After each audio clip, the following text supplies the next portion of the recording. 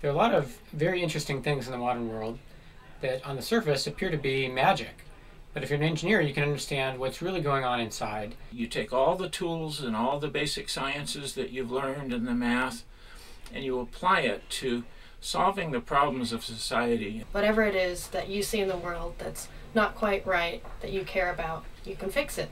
Products that change the world, like green tech, Bridge or a system or how people work together. pacemakers, hip implants, What I do, studying muscle and human movement. iPhones and iPads, And also enabled me to invent some of my own products and bring them to market. you get to work with most interesting people and get to work on the most interesting technologies. Also, it's given me the opportunity to interface with some really creative, intelligent, talented people in this country and from around the world.